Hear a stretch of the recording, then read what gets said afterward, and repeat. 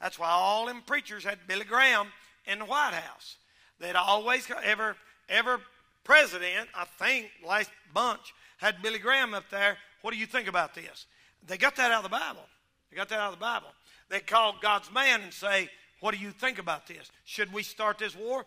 I'm telling you, if I was a leader of a country and we was thinking about going to war, and I mean, you're talking about thousands of people's bloodshed, I'd sure want advice from God's man and from the Lord. I would. I'd say, what do you think? Do you believe the Lord's wanting us to do this or not?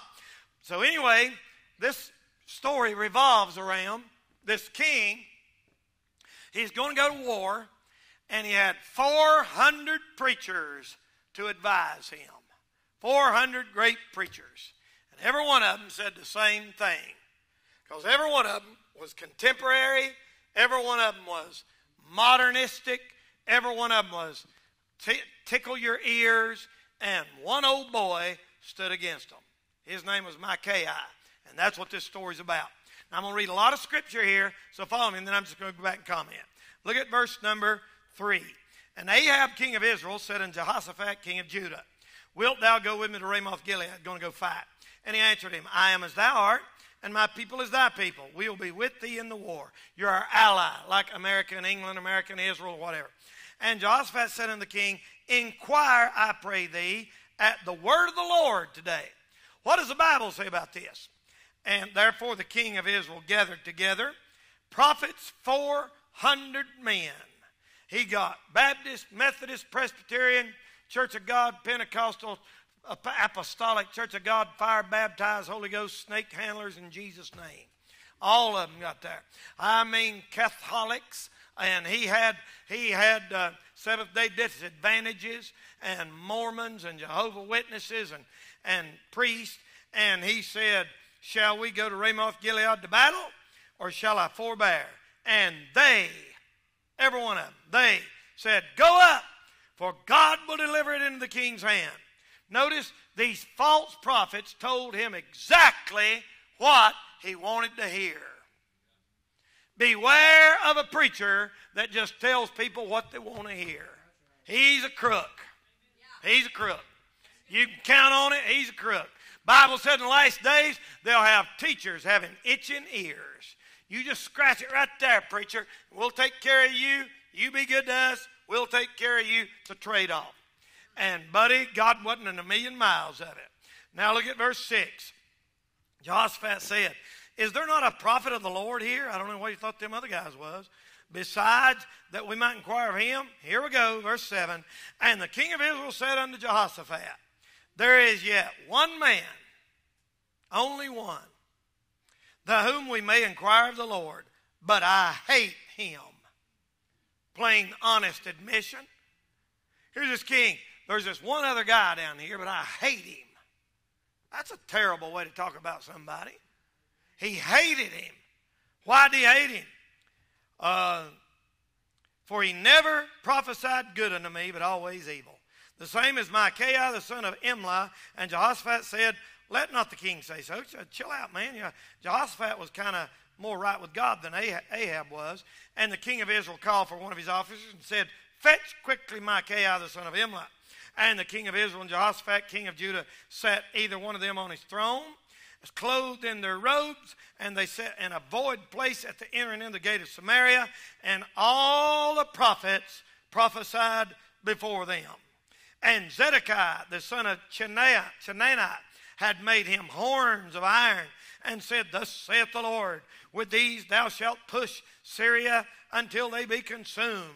And all the prophets prophesied so. Go up to Ramoth Gilead and prosper, for the Lord will deliver it in your hand. Wow, isn't that something? Here's he's on a big throne. He's on a big throne. They're on salary. They're the kings. He supported these men. They drew a salary of $100,000. I heard about a preacher today.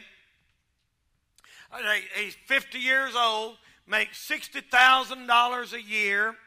That's what, maybe $1,200 a week, something like that, and preaches one time a week and don't visit or nothing.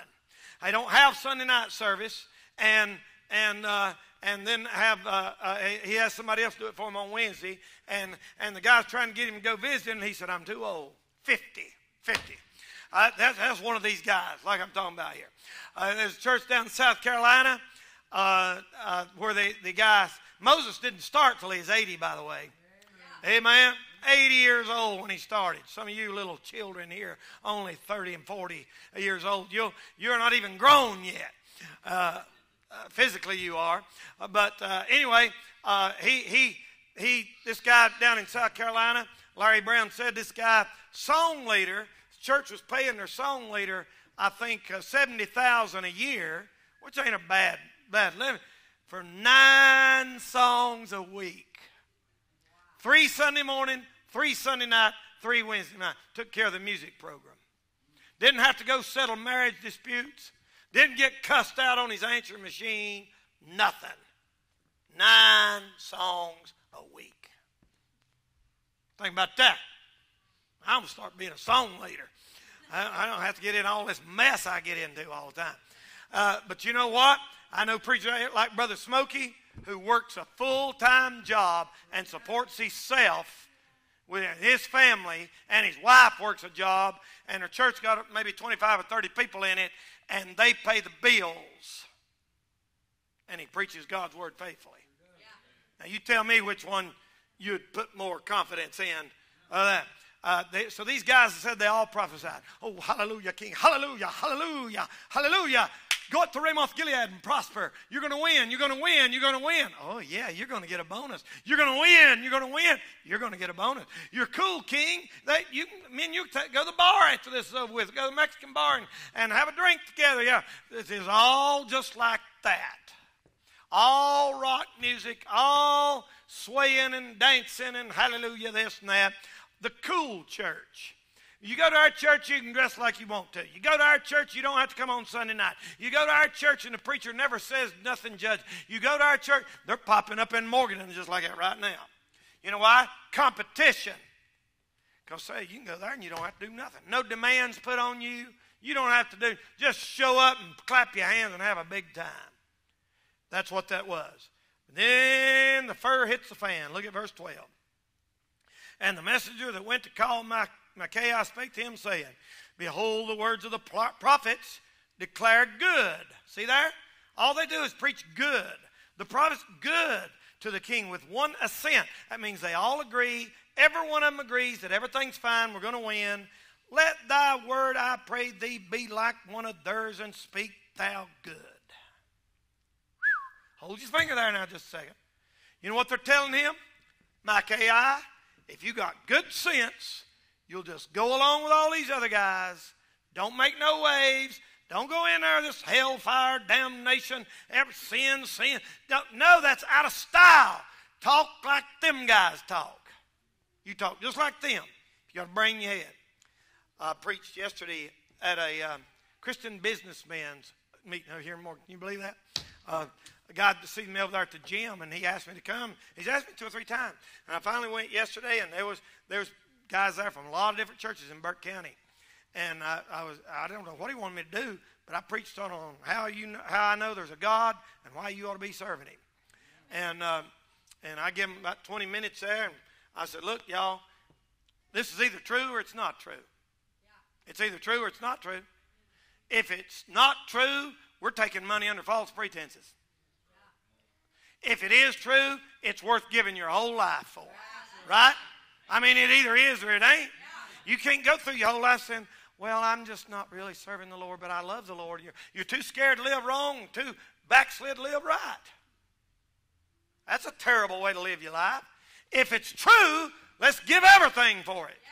Yeah. If it's not true, shut the doors of this place and let's sell it. Amen? Yeah. That's right. Amen. Now, that's what they said. Now, Micaiah, you just don't get out. Why do you have to be so abrasive? Why are you always, that's inflammatory, the way you can be a good preacher. Look at all these other guys. Why do you have to be? Look what he said, verse 13. And Micaiah said, as the Lord liveth, even what my God saith, that will I speak. Amen. There's your man right there. There's your man. He said, look, I don't want to hurt nobody's feelings. I ain't trying to be mean. I love them prophets. I love the king. But whatever my God says, that's what I'm going to tell him. There you go, people. There you go. There's your real preacher. I'm not saying that because I'm a preacher. That ought to be my goal, and it is my goal. It ought to be a preacher's goal that he's going to say what God said if it hair-lips every person in the congregation and they throw you out on your ears. And it has happened. And it might happen again. Preachers have been thrown out of church. I've heard of a church one time threw the preacher out and slung a Bible on him after he went out the door. I heard one where they voted him out in the parking lot and voted him out while he's standing in the church pulpit. It happened. And old Micaiah said, whatever God tells me, that's what I'm going to tell them. And when he was come to the king, verse 14, Micaiah, shall we go to Ramoth Gilead or shall we do it or not? And verse 15 said, verse 14, he just said, all right, nothing else to do, you go on and prosper. But he knew he wasn't being serious. He was just joking around with them. And the king said, how many times am I tell you, tell me nothing but the truth? That's where that comes from. Truth, the whole truth, nothing but the truth. Look at verse 15. Nothing but the truth to me in the name of the Lord. And he said, okay, you want it? Here it comes. And brother, he reared back and got in gear. And he said, I did see all Israel scattered up on the mountains as sheep that have no shepherd. You're going to get killed, in other words, king. And the Lord said, these have no master. Let them return every man to his house in peace. And the king of Israel stomped and turned red in the face and said, didn't I tell you that he wasn't going to prophesy good unto me but evil? And he said again, I saw the Lord sitting on his throne and all the host of heaven stand on his right hand. And the Lord said, who will entice Ahab? He's talking to Ahab when he says this. Who's going to deceive Ahab of Israel? They may go up and fall at Ramoth Gilead. And one spake this, one spake that. And verse 20 said, a spirit came and stood before the Lord. Now, how can a spirit stand before the Lord? Got feet? I reckon. A spirit came and stood before the Lord. So like a soul, the rich man in hell, eyes, ear, a spirit has that, but it doesn't have a body. Now, the spirit stood in front of God and said, what do you want me to do? I'll entice him. And verse 21, he said, I'll go and be a lying spirit in the mouth of all his prophets. So not only did Micaiah said, you're going to get killed, he turned around and said, every one of them guys is liars. Oh my goodness. Troublemaker, division, hater, non-cooperative, won't go along with everybody else. Why does he always have to be against everything? Listen, folks, do y'all think it's fun to walk around town and people say, there's that guy, he's against everything, everything's a sin. I don't like that feeling. But they ain't no getting out of it. If you preach the Bible, they're going to think that about you. And by the way, they're going to think about you if you live by the Bible and try to do right. They're going to think that about you. You cannot please God and please this whole world at the same time. It cannot be done. I don't think you ought to try to cause trouble. Here's 400 men say, it's a great idea. Go up and win, king. And this guy said, if you go up there, you're going to get killed and all them liars. Lord have mercy. You know, the Lord's always done that. Here's Noah, one man. Everybody else was wrong. He thinks he's right and everybody else is wrong. Guess what? He was right and they was all wrong. He was right. Ahab did get killed. On over there in verse 34, the last verse of the chapter, he did get killed. He got shot. But let me read just a little bit more and then I'll give you a couple thoughts. He's a lying spirit. And then, you know what happened? Look at verse 23. Zedekiah, the son of Chenaanah, came near and took up a great love offering for Micaiah. What does it say? Somebody tell me. Smote him on the cheek. This goes, bam! That was his love offering for his revivals at the king's church that day. Here he's sitting there saying, you told me to tell you what the Lord said, and I do, and you hit me in the face. Boy, you don't know how many times I felt like that. I mean, you got people say, boy, we want a preacher that'll tell it like it is. Mm-hmm. You start telling it like it is, right, and you'll find out right quick. What they mean is, we want a preacher that's entertaining and talks about everybody's sin but mine. That's what they mean. And then you done quit preaching and gone to meddling. If a preacher preaches hard, people say he's mean. If he preaches soft, they say, well, he ain't much. There's no pleasing people. I've been doing this 40-something years, y'all. There's no pleasing people. I don't care. You can fast till you starve to death. If you scream and holler, you need to calm down a little bit. If you don't, you're dead and ain't got no spirit. I mean, if you run around like I do, you're emotional and try to control yourself. If you stand still, you're boring. And, I mean, it don't matter what you do or don't do, people are going to fuss about it. Look at here. He said they smote him on the cheek, man, smacked him. And they said, where'd the Spirit of the Lord go? And he said, you'll find out one day when you go hide yourself. Verse 25, the king of Israel said, take Micaiah and carry him back to Anan, the governor of the city, and to Joash the king's son, and say, thus saith the king, put this fella in prison. Had him locked up unsubstantially. He didn't deserve to be locked up. Feed him with bread of affliction and water of affliction until I return in peace. You ain't going to return in peace, buddy. God's man doesn't tell what's going to happen to you. And he said it. He said, if you do return in peace, the Lord ain't spoken by me. He said, put him in prison until I get back and we'll shout the victory. And Micaiah said, if you do come back, I ain't a real preacher. Good night, man. You know what I love about God's men? About the guts they got. The backbone. There's something in me that respects a man with a backbone. Amen. Just got the, amen. I'm telling you, brother, he stood against that whole crowd and said, listen, throw me in prison, slap me on the cheek. You told me to tell you what the Lord told you, and I did. What's your problem? I know what it is. It ain't what you want to hear. That's your problem. That's your problem right there. Amen. You know, if you went in an average church today and preached the Bible as it is, you would tear it all to pieces and they'd throw you out. You know, I've come to the conclusion the average preacher today don't even believe in hell. They either don't believe in it or they're mean as a devil. Because if you really believed hell's real, you'd tell people. If you really believed they're going there. If I thought y'all was going to fall off a cliff when you were out, and you don't think I'd tell you? I'd scream, I'd holler, I'd beg you not to go out there. And if I know it and don't tell you, I'm a crook and a half.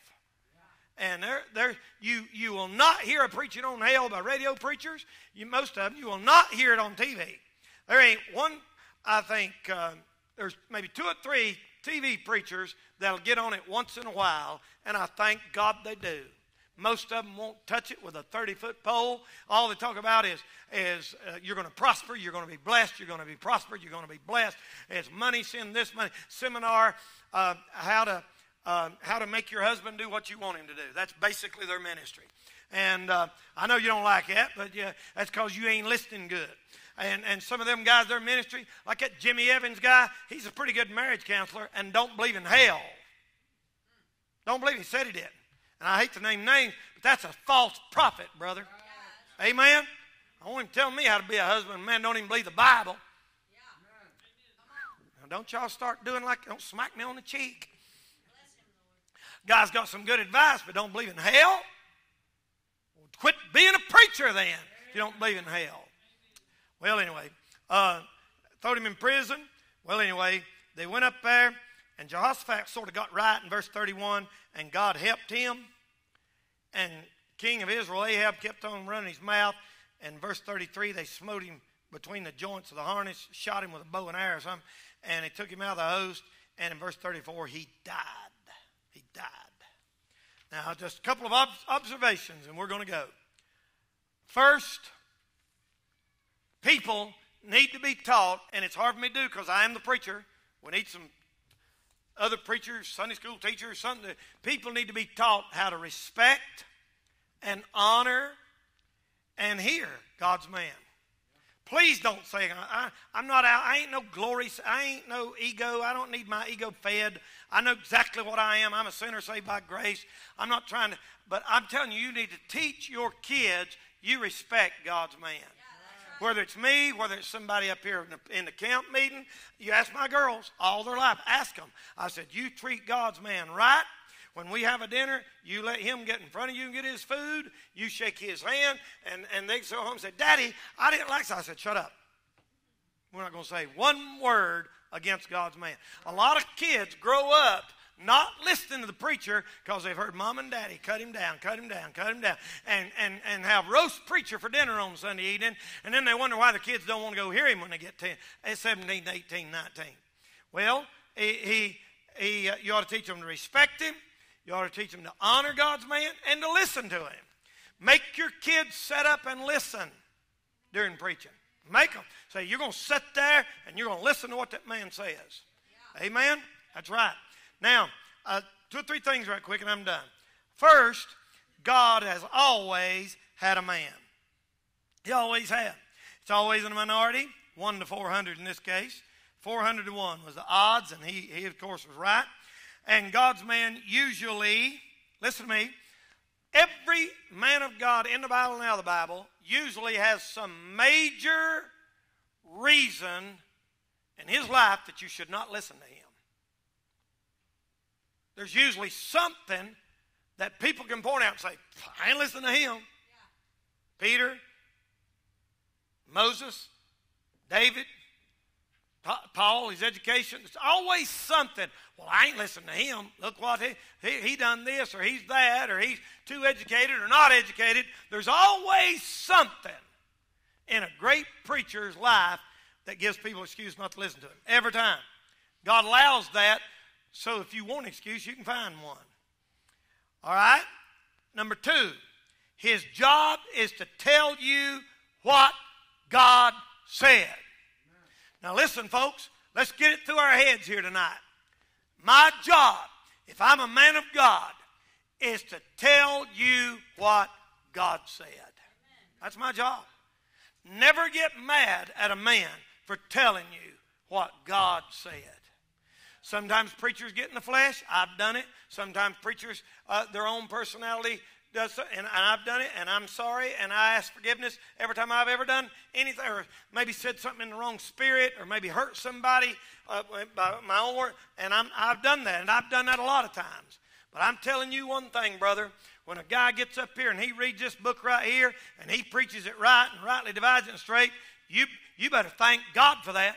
Yeah. You better thank God for that. Yeah. We got people in New Mexico watching right now that would give anything in the world if they could live just close to a preacher that would tell them what God said, y'all. Amen? I don't claim to be nothing special. I'm not. There's a million reasons not to listen to me. But I'm telling you one thing here, I am committed to telling y'all what this book says. And if you catch me out of it, help me. Sit down and say, Brother Danny, I ain't trying to be ugly or nothing, but what did you mean when you said this? And let's get it straight. I want it straight. I want the book straight. I want it right. Amen? That's right. It don't matter if it fits. It don't matter if it's accepted. The modern emergent church, this Bryan McClurg fella, I'm gonna be showing you him and letting you listen to him. He's one of the leaders of the emergent church movement.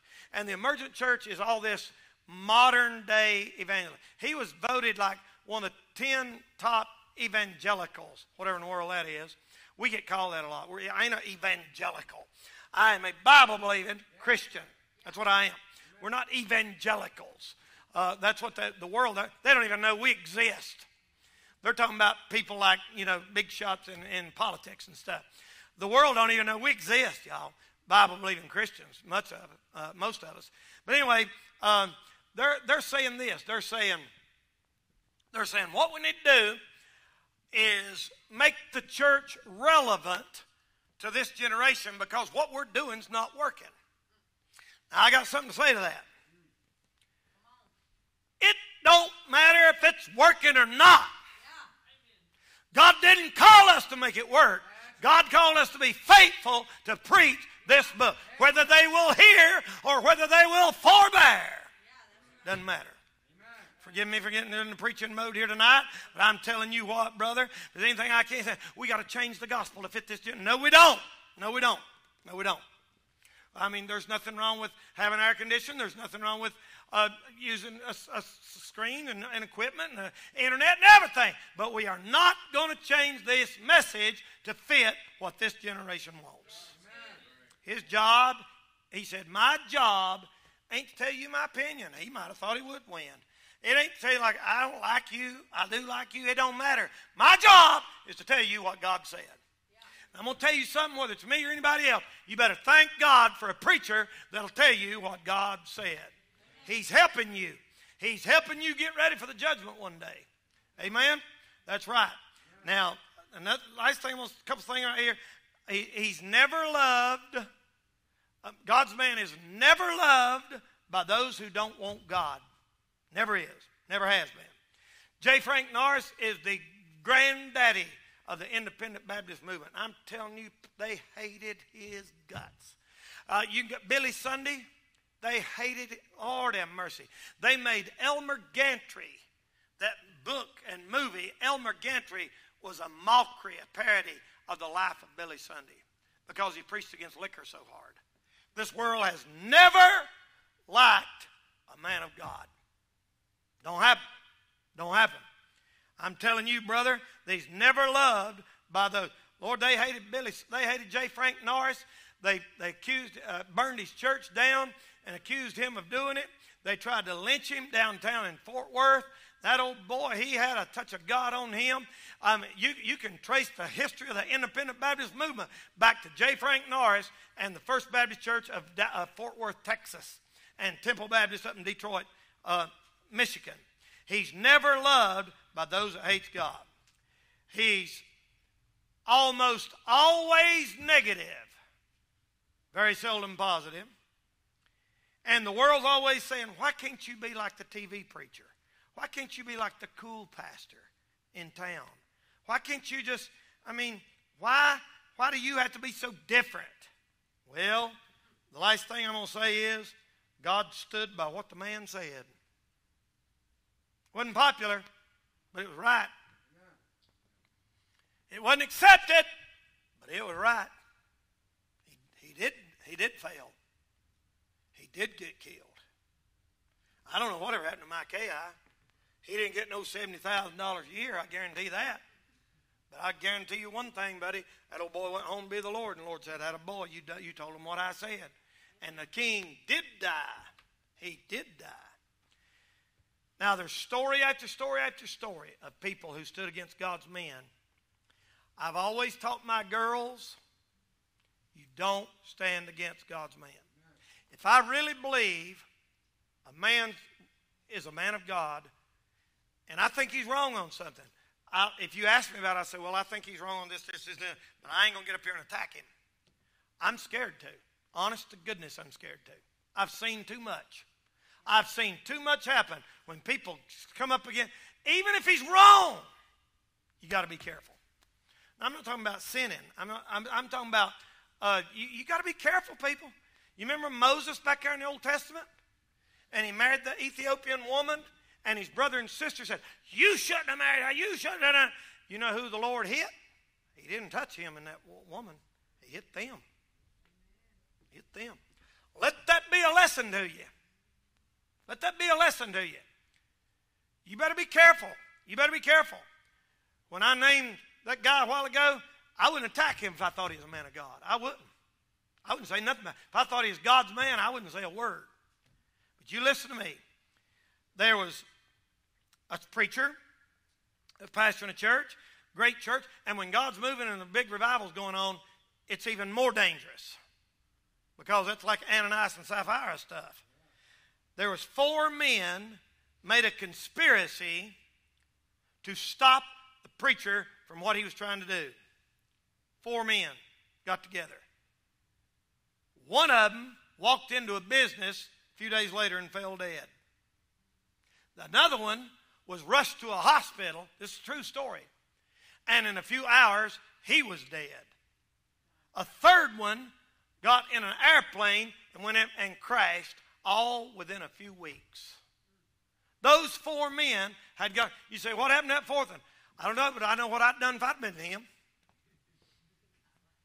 I went to the preacher and said, look, I'm sorry. You lead. I follow. I shut my mouth.